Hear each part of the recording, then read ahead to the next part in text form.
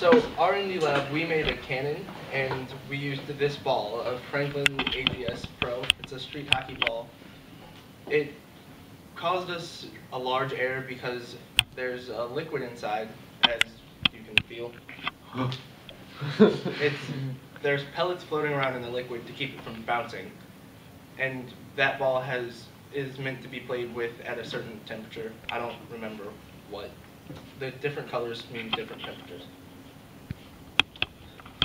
So the purpose of our experiment was to make a air pressure cannon, and basically where we sucked out all the pressure inside of it, and so when we poke a hole in the bottom, it shoots out of the top. And we did use that in order to see if the pressure we sucked out of it, and it ended up the pressure we sucked out of it and then added with atmospheric pressure when we poked the hole in the bottom because air rushing in.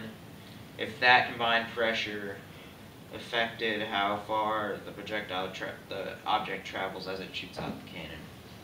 For our objects, we were originally doing potatoes and oranges, but the potatoes and oranges were too massive, and we tried a tennis ball, but that was not massive enough. And then the squishy ball we tried was not massive, and it got stuck underneath the screw when we sucked the air out of it. And so we ended up spending an entire day finding a right ball, and still that ball we had was not good enough. But it flew, unlike the potatoes and the oranges. So this is our setup. This is our cannon. It's a PVC pipe with duct tape, an emergency blanket. We have a box underneath it to prevent the mylar from rupturing prematurely. It's on both ends. We have a pressure gauge that we borrowed from Doc, and a screw in there to prevent the ball from going to the back. Okay, so the procedure was the duct tape, the back, mylar, which was the emergency blanket was made out of mylar, which is what the guy used in the presentation from SLU. And so our seal wasn't the best because we used duct tape instead of the caps that he used. So there was error because of that. And we stuck after we duct taped the back end, we stuck the hockey ball in the top end and it rolled down to the screw. And then we created a seal on the other end and then set it at the proper angle. We calculated the angle before using trigonometry, and we put it at 60 degrees or 1.06 meters off the ground. And then we turned on the vacuum pump and decreased the pressure inside the cannon to a certain point, and then poked a hole in the bottom end. And then after the ball shot through the top and landed, we measured how far it went with the measuring tape, which was in inches, and so we had to convert stuff. Ew. And our gauge was really bad. It was in well, it wasn't bad. It was confusing because it was in pounds per square inch. So we had to convert that to metric. Newtons per meter squared. Conversions took us a while. This was our background. It's hard to see, but this is the trigonometry. So we have the 60 degrees. We basically found how far away the bottom of the cannon had to be from the top edge of the top of the cannon, and how high the bottom of the cannon had to be off the ground. We just did a trig there, and then the pressure was, we had inches and that. So we had pounds, we changed it to kilograms, which is, we did that, and then we had to change the bottom into centimeters. And since it was inches squared, we had to divide by centimeters 2 times, and then in order to get meters, we had to divide by meters 2 times.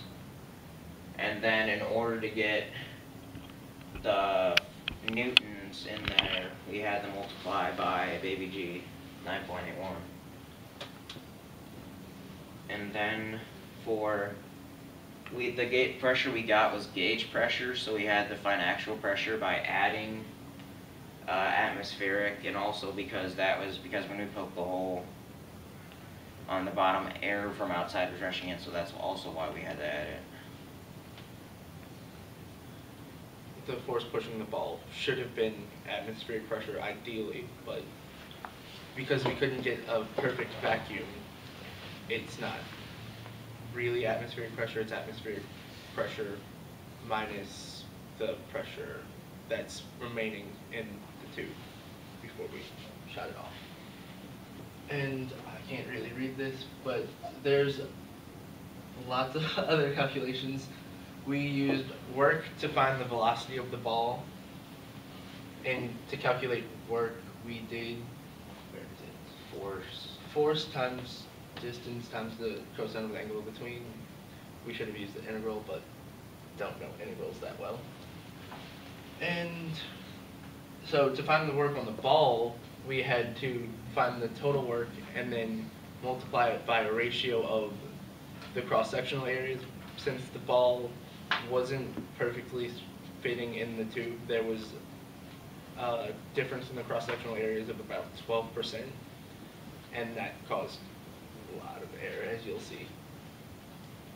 And then, in order to find velocity and k amount of, we took the work, we had velocity, we had work is equal to 1/2 mv squared, we rearrange it for v, and that velocity is v initial. Then we use, at the begin, velocity final is equal to velocity initial and just in the opposite direction. So in order to get, because we used the equation, didn't record the time, so that was our fault. We didn't record the time because we had no means of doing that while taking the video and doing all that. And we tried to do it, but we couldn't. So that skewed our final distance anyways. It was v final. In order to find time, we arranged v final in the y direction equals b initial in y direction baby g plus baby g times t, we rearranged it for time.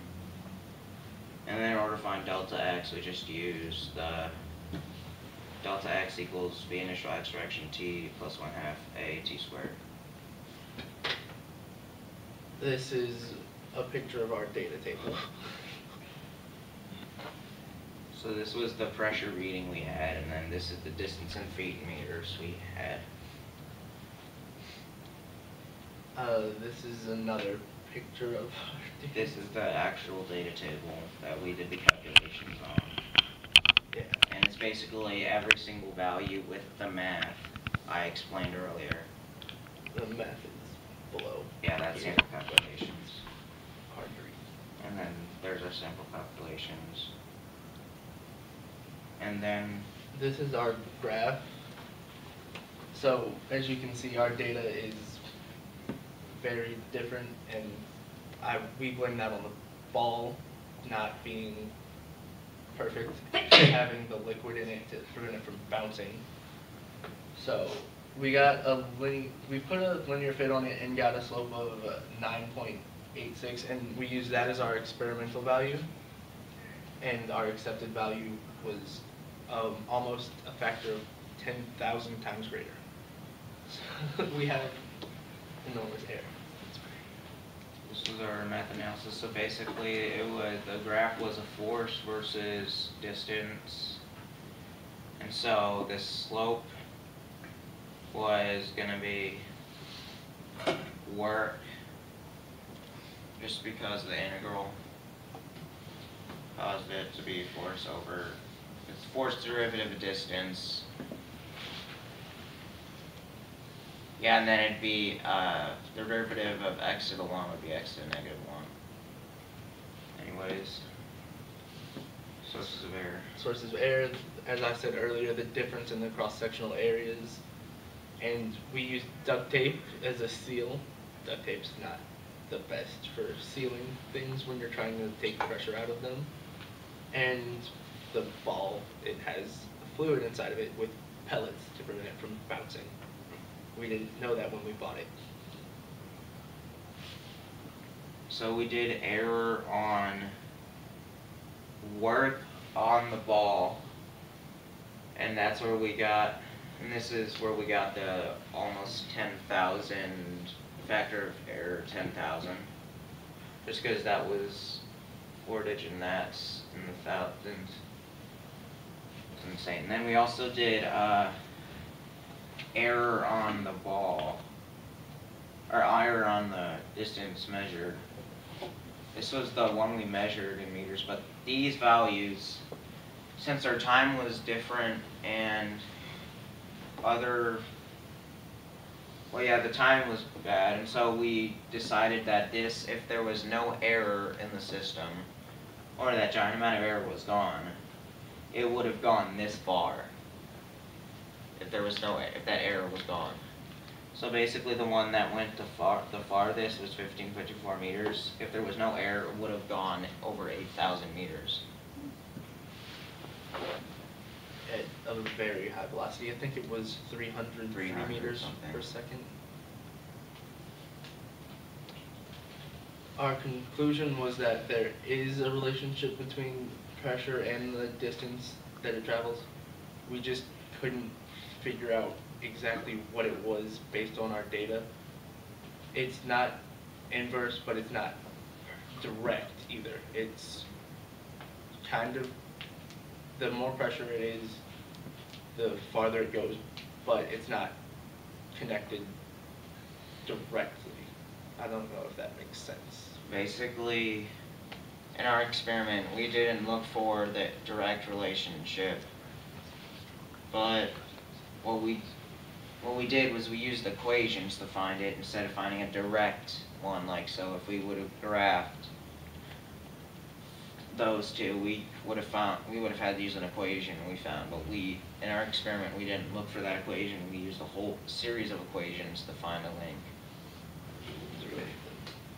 And the error for and on the ball and delta X was 99%, extremely large, factor of 10,000, and we have videos.